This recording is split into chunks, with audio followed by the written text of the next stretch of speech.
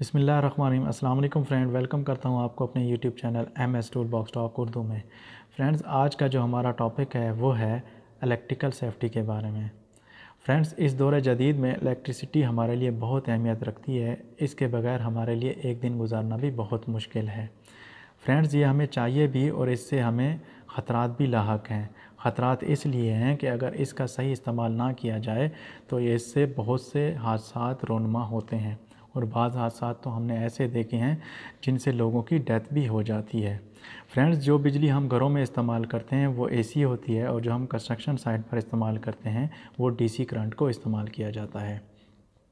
DC current जो होता है वो AC करंट से ज़्यादा ख़तरनाक होता है, इसलिए हमें इलेक्ट्रिसिटी को सीरियस लेना चाहिए। इसमें किसी तरह की भी लापरवाही नहीं बरतनी चाहिए। फ्रेंड्स, आपको बताता चलूँ, कंस्ट्रक्शन साइट पर जो डेथ होने की दूसरी बड़ी वजह है वो इलेक्ट्रिसिटी ही है। लिहाजा हमें इलेक्ट्रिसिटी को सीरियस लेना चाहिए, इसमें किसी तरह की भी लापरवाही नहीं बरतनी चाहिए। आइए अब हम जानते हैं कि इलेक्ट्रिसिटी है क्या। Flow of free electron in a conductor is called electricity, यानी किसी भी कंडक्टर में इलेक्ट्रॉन के आज़ादाना बहाव को इलेक्ट्रिसिटी कहते हैं।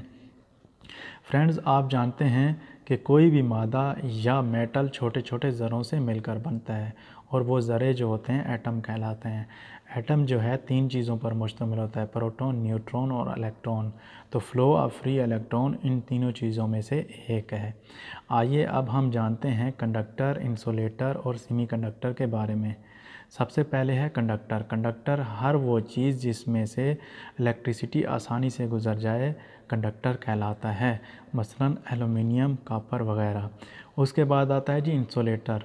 हर वो चीज़ जिसमें से इलेक्ट्रिसिटी नहीं गुजर सकती इंसुलेटर कहलाता है, मसलन पेपर, वुड और प्लास्टिक वगैरह। उसके बाद आता है जी सेमीकंडक्टर। सेमीकंडक्टर की जो कंडक्टिविटी होती है वो इन कंडक्टर और इंसुलेटर के दरमियान होती है और ये 2 तरह से काम करता है। अगर इसका टेम्परेचर ज़्यादा हो जाए तो ये कंडक्टर के तौर पर बिहेव करता है और इसका टेम्परेचर कम हो जाए तो ये इंसुलेटर के तौर पर बिहेव करता है। तो आइए अब हम जानते हैं कि इलेक्ट्रिसिटी से रिलेटेड कंस्ट्रक्शन साइट पर कौन कौन से हैज़र्ड हैं और इनसे हमने कैसे बचना है, कौन कौन सी हिफाजती तदाबीर हैं जो हमने अपनानी है। सबसे पहला है जी improper grounding. Grounding is the process use to eliminate unwanted voltage. Grounding एक ऐसा प्रोसेस है जिसके ज़रिए हम अनवांटेड वोल्टेज को एलिमिनेट करते हैं, ख़त्म करते हैं। फ्रेंड्स, कंस्ट्रक्शन साइट पर जो भी हमने इलेक्ट्रिकल टूल्स, DPs, जनरेटर जो हम वहाँ इस्तेमाल करते हैं उनकी प्रॉपर ग्राउंडिंग होना ज़रूरी है। अगर उनकी ग्राउंडिंग नहीं होगी तो हम इलेक्ट्रिसिटी से ना हम अपने इक्विपमेंट को बचा सकेंगे, ना हम अपने वर्कर को बचा सकते हैं इलेक्ट्रिकल शॉक से। लिहाजा इस चीज़ को श्योर करें कि जो भी वहाँ इक्विपमेंट आप यूज़ कर रहे हों, आपके जनरेटर हो गए, आपकी DPs हो गई, आपके जो भी इलेक्ट्रिकल से रिलेटेड टूल हैं, तमाम ग्राउंडिंग होना ज़रूरी है। उसके बाद नेक्स्ट पॉइंट आता है जी डैमेज इंसुलेशन।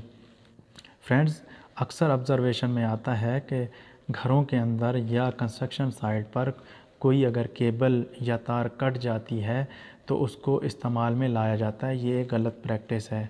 अगर कोई तार या केबल कट जाती है तो उसको साइड से रिमूव किया जाए। और ये भी देखने में आता है कि अक्सर लोग जो है उनको रिपेयर कर लेते हैं, उसके ऊपर टेप वगैरह लगाकर उसको इस्तेमाल करना शुरू कर देते हैं। तो ये गलत प्रैक्टिस है। अगर कोई तार या केबल कट जाए तो उसको साइड से रिमूव करना चाहिए, उसकी जगह दूसरी न्यू तार को इस्तेमाल करना चाहिए ताकि हम इलेक्ट्रिकल हैज़र्ड से बच जाएं। उसके बाद नेक्स्ट पॉइंट आता है जी एक्सपोज्ड इलेक्ट्रिकल पार्ट्स। यानी अगर आपके बोर्ड, एक्सटेंशन बोर्ड हो गए, DPs हो गई या आपके टूल्स हो गए, अगर उनमें से कोई वायर बाहर निकली हुई है, जो उनके अंदर वायरिंग होती है वो वायर अगर बाहर है तो वो आपकी बॉडी को टच कर सकती है जिससे आपको इलेक्ट्रिकल शॉक लग सकता है।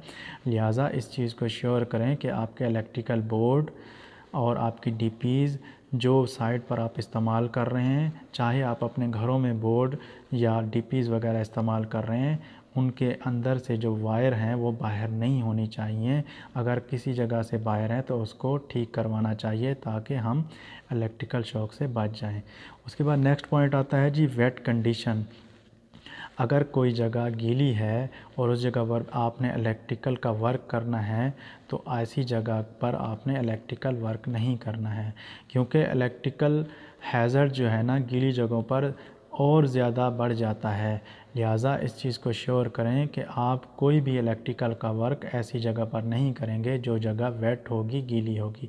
उसके बाद नेक्स्ट पॉइंट आता है जी इनएडिक्वेट वायरिंग। इसकी मिसाल मैं ऐसे ही दूंगा कि अगर एक बोर्ड या आप डीपी इस्तेमाल कर रहे हैं जिसकी कैपेसिटी जो है वो 100 वाट की है या 1000 वाट, फ़र्ज़ करो 1000 वाट की है, जब आप उससे आउटपुट ले रहे हैं वो 12,000 हो गई या 13 हो गई, आप जब उससे ज़्यादा करंट लेंगे तो क्या होगा, उस डीपी के अंदर जो भी वायरिंग है वो हीट अप करेगी, जल जाएगी, जिससे आपकी कंपनी का भी नुकसान होगा और आपके लिए भी नुकसानदेह, आपको भी उससे शॉक लग सकता है। लिहाजा इस चीज़ को श्योर करें कि जो भी साइट पर या अपने घरों के अंदर आप बोर्ड या डीपीज़ वगैरह इस्तेमाल कर रहे हैं वो आला क्वालिटी की, अच्छी क्वालिटी की और ज़्यादा कैपेसिटी की वायर होनी चाहिए ताकि ऐसा कोई हादसा ना हो।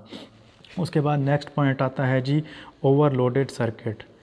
ये भी एक ऑब्ज़र्वेशन में आता है कि साइट पर अगर एक बोर्ड, एक्सटेंशन बोर्ड जो वर्कर हैं वो इस्तेमाल कर रहे हैं, अगर उसकी कैपेसिटी 1 ग्राइंडर चलाने की है या 2, मैक्सिमम 2 ग्राइंडर चलाने की है तो उसके अंदर हम 3 लगा देते हैं। अगर 3 लगा देते हैं तो क्या होगा, वो बोर्ड जो है वो क्या करेगा, वो शॉर्ट हो जाएगा, जिसकी वजह से वो बोर्ड भी जल सकता है और जो वर्कर उससे काम कर रहे हैं वो भी उससे इफ़ेक्ट हो सकते हैं।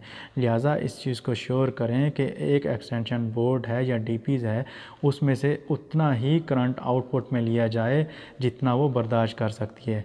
इसके अलावा इसके ख़तरात से बचने का एक और हल भी है, वो ये है कि आपने ELCB लगाना होता है। ELCB का ये फ़ायदा होता है कि जब भी आप कोई ऐसा काम कर रहे हो या शॉर्ट सर्किट होता है तो वो आपकी सप्लाई को मुनक़ता कर देता है।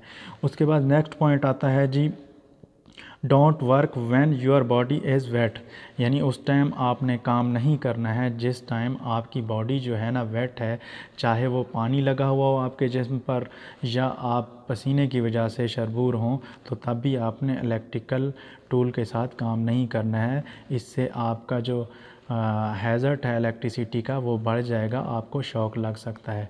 उसके बाद नेक्स्ट पॉइंट आता है जी डैमेज टूल्स एंड इक्विपमेंट, यानी अगर कोई टूल्स या इक्विपमेंट जो इलेक्ट्रिसिटी का है वो किसी जगह से डैमेज है, टूट फूट का शिकार है, उसकी केसिंग या बॉडी टूटी हुई है, तो उसको भी आपने इस्तेमाल नहीं करना है, क्योंकि अगर आप उसको इस्तेमाल कर रहे हैं और उसके अंदर जो वायर हैं वो आपके हाथ में या बॉडी में टच होंगी जिसकी वजह से आपको इलेक्ट्रिकल शॉक लग सकता है। लिहाजा इस चीज़ को श्योर करें कि आपने वो टूल्स और इक्विपमेंट इस्तेमाल करने हैं इलेक्ट्रिसिटी से रिलेटेड जो डैमेज ना हो, जो टूटे फूटे ना हो। तो फ्रेंड्स ये कुछ पॉइंट थे जो हमने डिस्कस किए हैं। उम्मीद करता हूँ आप इन पॉइंट पर अमल करके अपनी टूल बॉक्स टॉक की परफॉर्मेंस को अच्छा करेंगे। नेक्स्ट वीडियो तक के लिए दीजिए इजाज़त। अल्लाह हाफ़िज़। अस्सलाम वालेकुम। पाकिस्तान जिंदाबाद।